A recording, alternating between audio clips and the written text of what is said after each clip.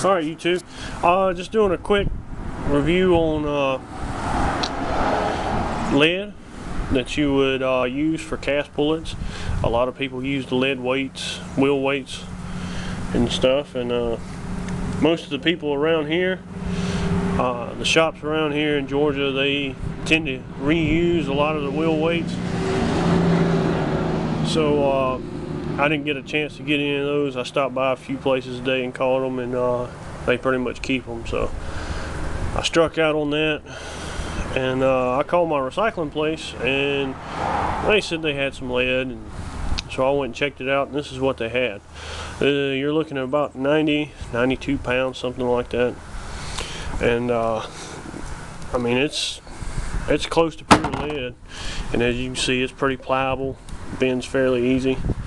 So I'm assuming that it's not, 100% lead,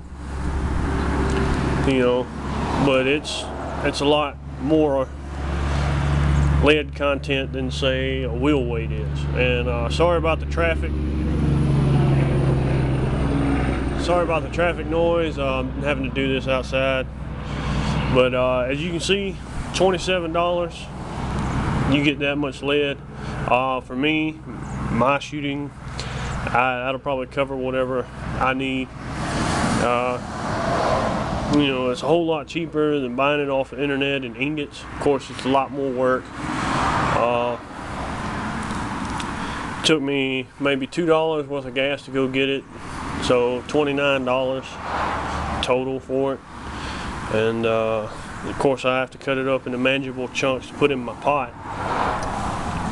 But I'll probably do that with an axe, because not a good axe that I would use on something else, but old axe that I have, because but it'd be probably the best way I would see to cut it and not lose as much lead that way.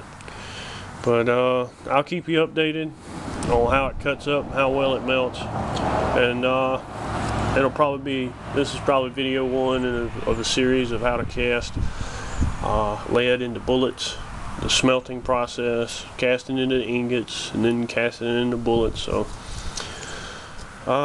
be a couple of videos. So short and sweet. If you have any questions, leave them in the comment section.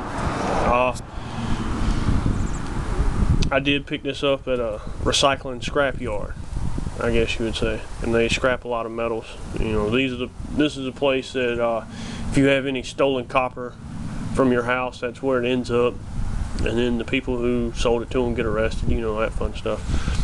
But this will be a good start off project for 30 bucks, not too bad. Have any questions or comments, leave them in the comment section, and I'll see you